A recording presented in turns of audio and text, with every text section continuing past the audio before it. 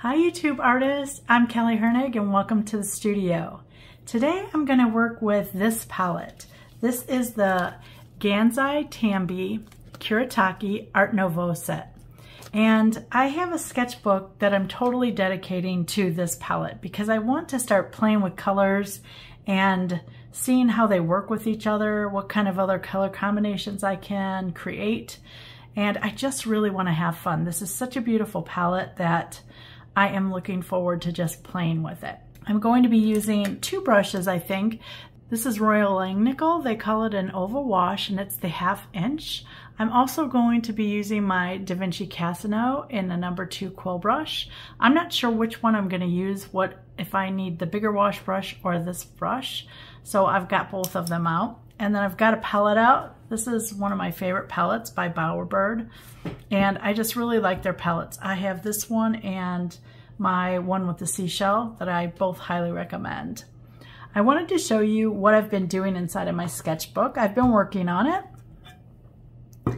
And this is one that I made. This is just a concertina sketchbook made out of a game board. So the game board is the back and the front here.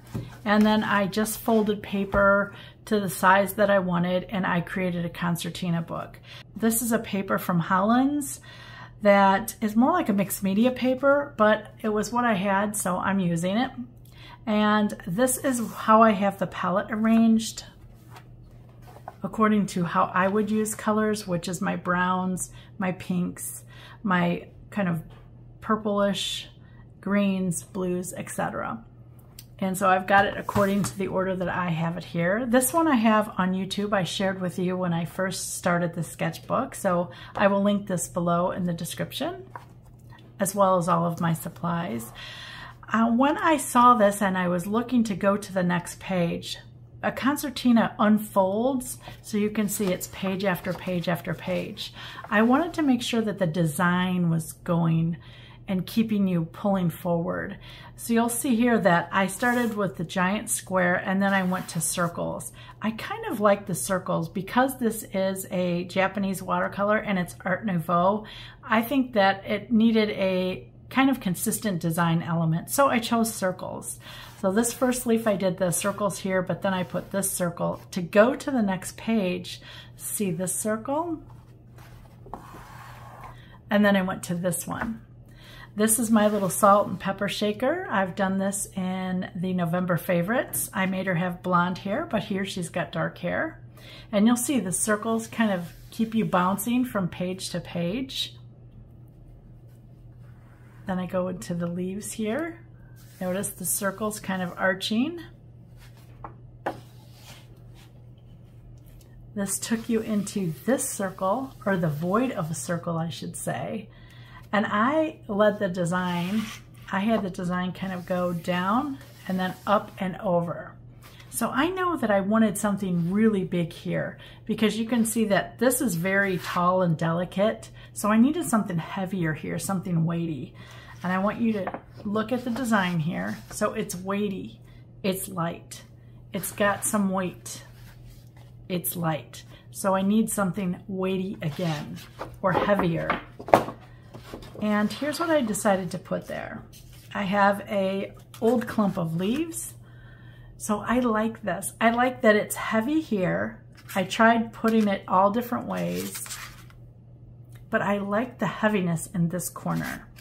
So I have it drawn like this. I just laid it down and traced it. Throughout this sketchbook, I'm using 4 colors that I don't think will match.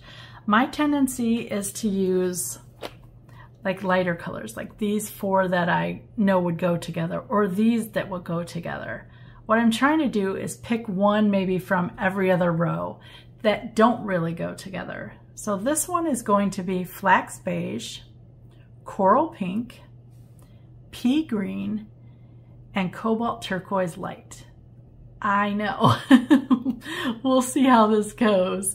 This color seems so bright, so I will do everything in my power to mute it down. I guarantee that. So I will be playing with all 4 colors to see what happens inside these leaves. For my leaves, I want to make sure that I'm showing you the splashing technique. I had a couple questions on how I splash. So when I go to do that, I will bring you up close so that you can see that. I'm going to start out, I like the coloration of this. It's kind of more brown and pink. So I think this leaf here, I'm going to use the flax beige and the pink and maybe touch a bit of the green into it.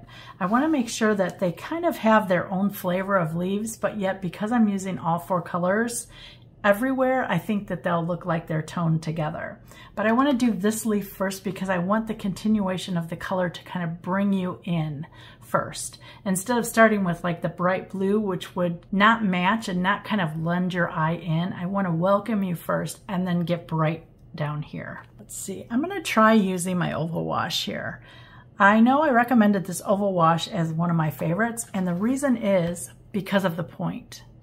Look at that point. So I can get into all the sharp corners, and it's a really fat brush. Do you see how packed it is here? So it holds a tremendous amount of water. So let me start with the flax here, the flax beige. These are the creamiest paints. If you do not have these, they are like whipped cream that's really been whipped really nicely. It's so soft. I just really love that. So I'm going to start with the brown here. I want to add some different values, so I'm just coming right into it. You can see I'm flattening the brush and letting some of the water just go everywhere. I'm going to rinse, and I want to go into that pink. I'm going to come onto my palette first and mix a little bit of that.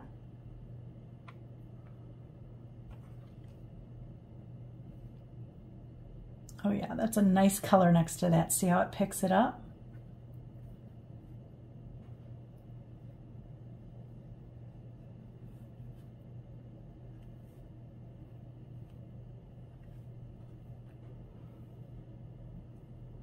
Go into the pink itself.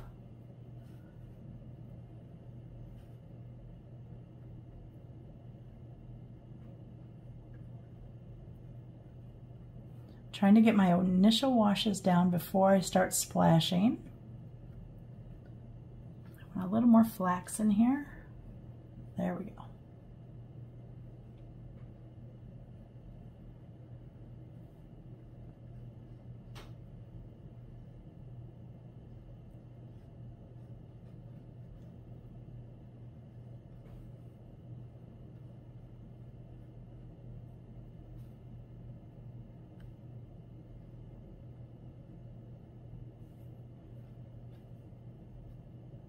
I'm going to pick up the water now, and when I dip my fingers, I dip to the first knuckle, so just from here to there. So I'm dipping those 3 fingers in because the pinky's too little. So I just dip those 3 in, and when I go to flick it, I kind of go like this and flick my fingers. So I'm dipping in, and I am mostly flicking this, but the other fingers go with it. I hope that makes sense. Try it on your hand and you'll see that they kind of all work together. While it's wet, I do want to add some deeper color. So I'm going into my flax.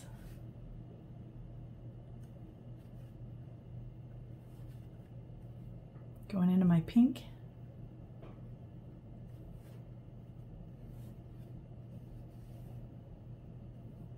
I'm going to touch a little bit of the pea green, a little bit, mix it with the pink, because I know I want pea green on this one. So let's introduce a little next to it here. When you are splashing, you don't want your paper real wet. Do you see how wet this is? See how shiny? So what I'm going to do is let it kind of dry for a little bit, and then I will splash it again. If you splash when it's this wet, it really just makes the paper wetter. It doesn't really splash and hold its form. Okay, this one I want to introduce the pea green. And I'm going to add some flax first, I think.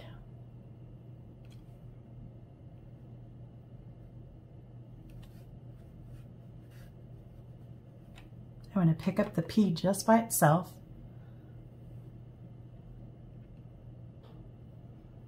I don't care if these two run into each other. I think that will look kind of nice, especially since they're overlapping anyways.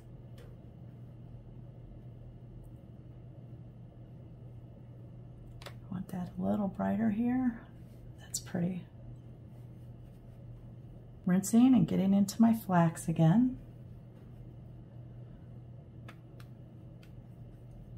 I'm watching, this color has a lot of pink, so this one I want to do flax under it so that it's a little darker. I'm also keeping my eye on it to make sure it's not drying too fast.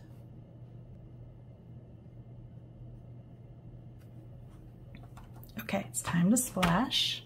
Again, reaching in my water and then just flinging it down. I want to get some flax and pink together over here. So I'm going back to my original mix for my first leaf.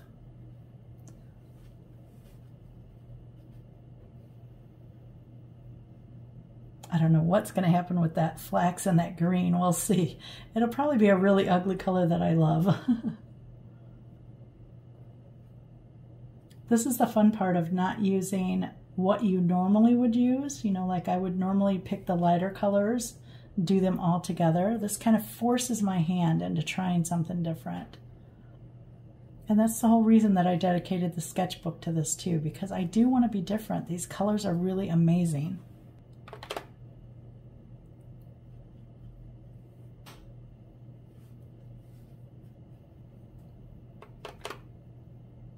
There we go. I want it a little brighter up there.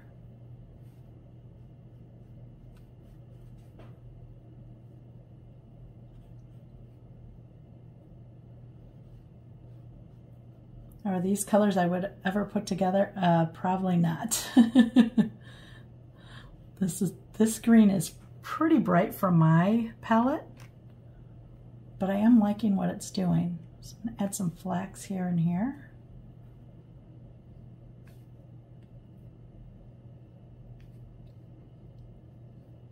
And I need to get some water on this pretty quick.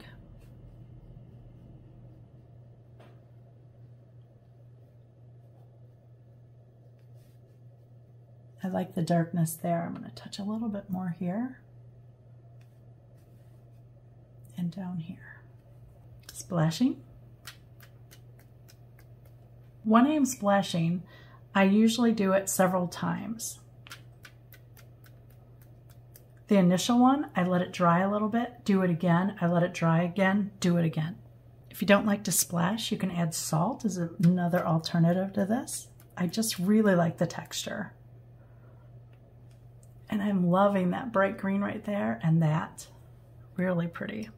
This little leaf up here, I want to just play with the pink and green, and let's see what happens here.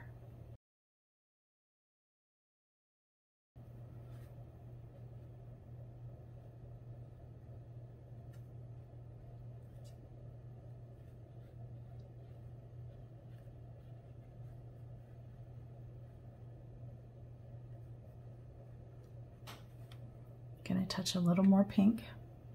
This is the coral pink. You can see it's a lot brighter, so let me dab some in some areas here.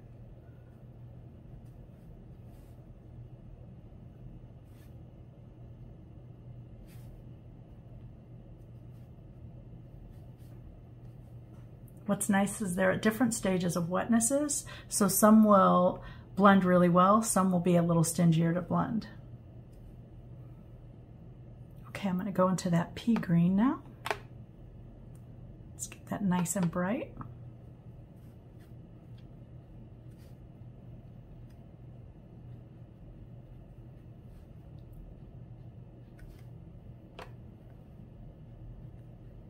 Wow, that's intense.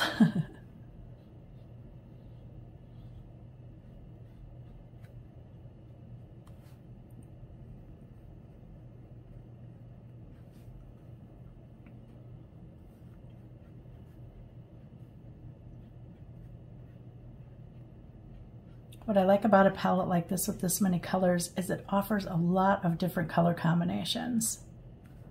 I really like that, how that's just the two different colors. Splash. This leaf here, I want to introduce that cobalt turquoise light. So let's see, I have, these two are kind of kissing here, and I've got a little bit of a kiss here. So I want this one to kind of look like they're melding together. So that was the pea green and the flax. So I just bring them into one another. Let's make it a little bolder here.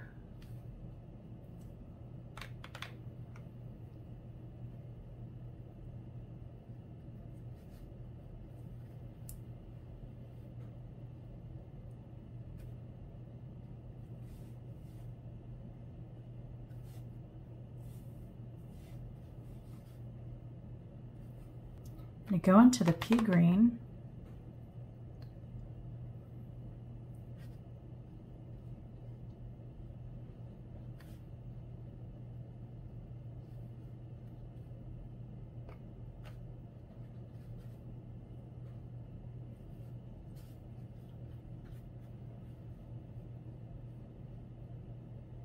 I touch a little heavier flax here.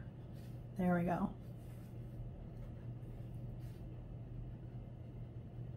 And I'm going to go into the cobalt. The cobalt is this color here.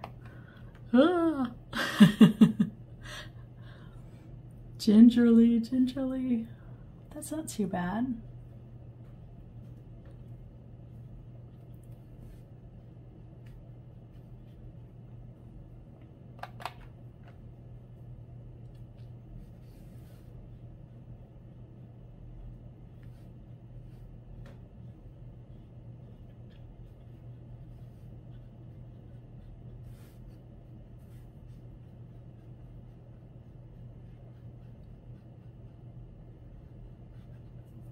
Okay, I'm going to touch some pink in this one. This is the one leaf that will have all four.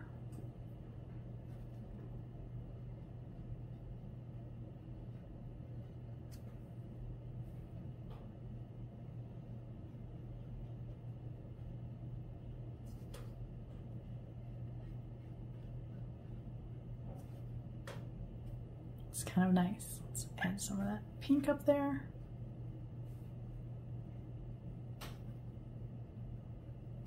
Splashing.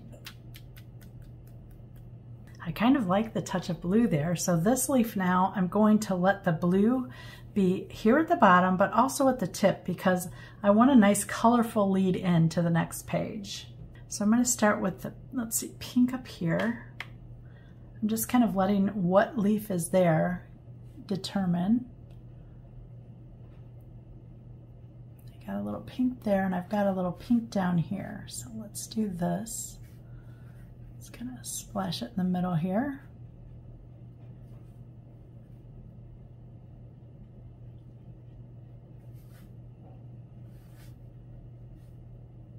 Going into the cobalt. Now that I've played with it, see, it took away my fear. I'm like, it's just a color, right? I do want it down here to connect these two.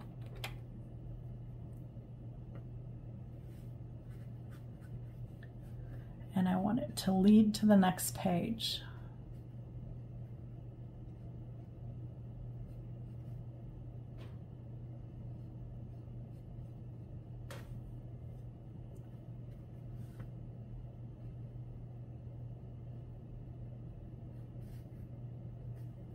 Okay, let's get some pea green in there.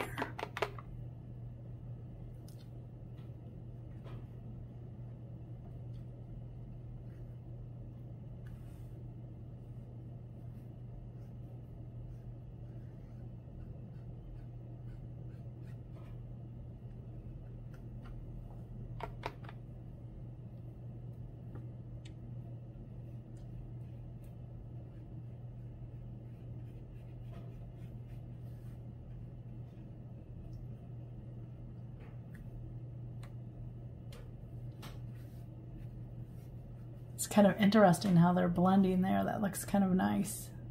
Okay, I'm going to splash. I forgot a whole little area here. Let's add add some more of that blue. Maybe a little of the pink and blue together.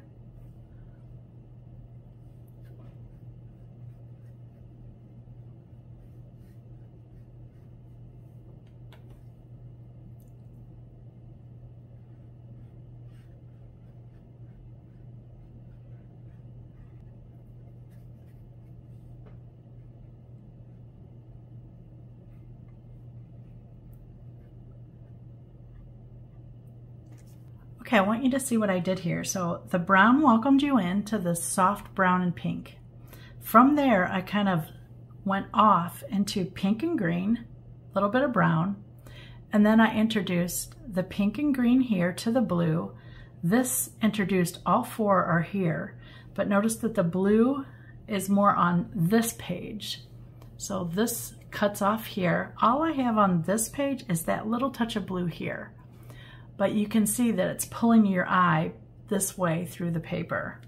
Now I have to find a color for the stem. I want to see what the cobalt will do with the flax. And I might have to mix all of them just to get a nice muddy color for that. That's kind of a nice dark color. So that was the flax and the cobalt. Add a little bit more cobalt. Ooh, look at that color. That's kind of pretty.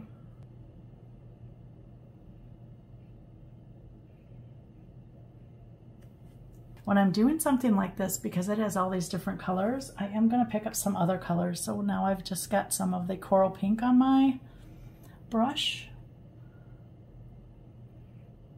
And I'm going to drip some in there. It's just a way to connect some more colors.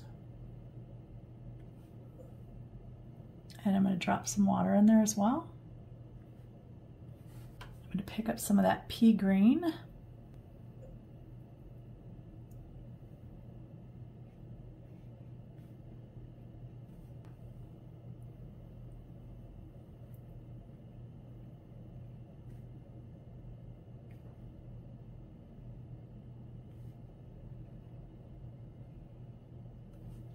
I'm going to go back to that muddy color I made.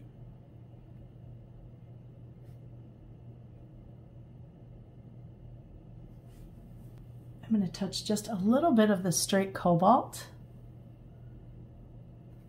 I like the idea of having that brightness in there. I'm going to let this dry and then I'll be back to show you the details. Just a reminder that I used flax beige, coral pink, pea green, and cobalt turquoise light for this. It's an unnatural pairing for me, but I am so pleased with the results. You can see the water just made them merge and dance together, and I really, really like that.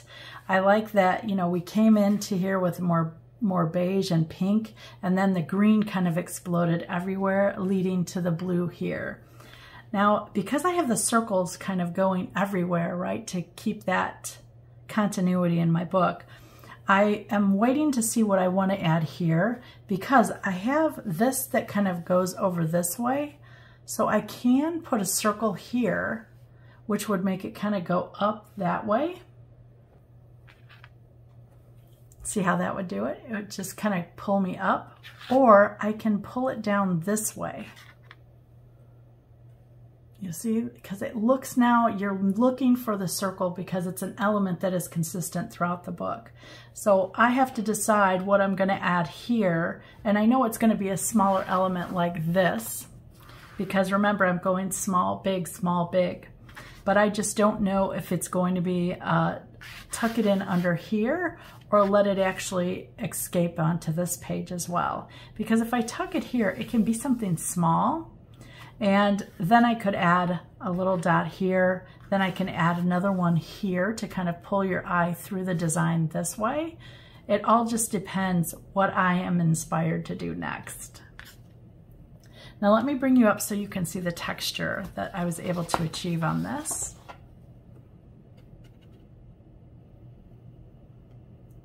See how the colors mingled? And because I kept dabbing in at different stages of wetness, they're lovely. I love that darkness right there and that bright green. Look how they played. Look at those four. That's the only leaf with all 4 colors. I really like how the beige and green and blue kind of played together. That looks really nice. These 2 up here, let's see if I can get them both in. There we go. They're just really soft. The blue reminds me of clouds. Look at the definition of that because of the water. And I love these really dark edges here with the pink and the green so separate. And this one down here, I like how it's bright green here and then it kind of merges. I hope this has inspired you to pull out a sketchbook and just start playing. Leaves are everywhere. It's a great thing to start. It's a great thing to use, and you can find them almost every day of the year. If you were inspired by today's content, please like, comment, or subscribe. I'd really appreciate it. Thanks so much for watching.